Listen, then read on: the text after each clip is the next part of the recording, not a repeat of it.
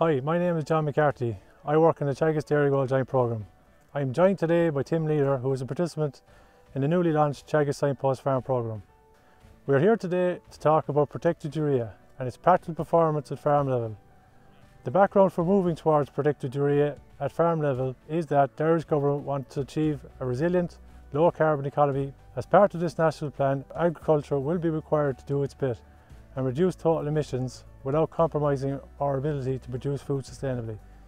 In terms of achieving these emissions reductions, protected urea is the single largest abatement measure we have, and it's the lowest hanging fruit I can think of.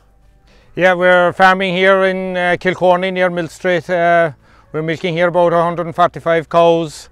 Typical spring calving herd, going to grass around the 1st of March, weather dependent. Typically we'd have a 4.5-month winter and we have a compact calving herd. I've been using protected urea now for the last 3 years and it has been working fine here.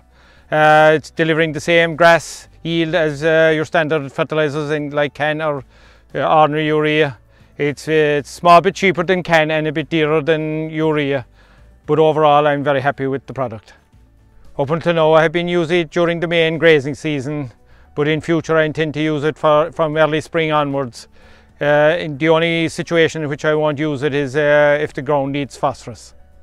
It handles and spreads the same as normal urea, but I like to use it up within the year and use fresh product for the following year to avoid any issues. I still plan towards a 21-day rotation during the summer months, and the only difference in the fertilizer is the name on the bag. At the moment there are over 20 protected urea products options available from 6 different suppliers.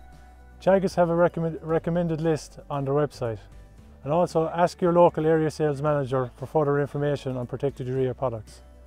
In conclusion, protected urea is safe to handle and can be used all year round. Most importantly, it can help reduce our greenhouse gas and ammonia emissions cost effectively without impacting grass growth.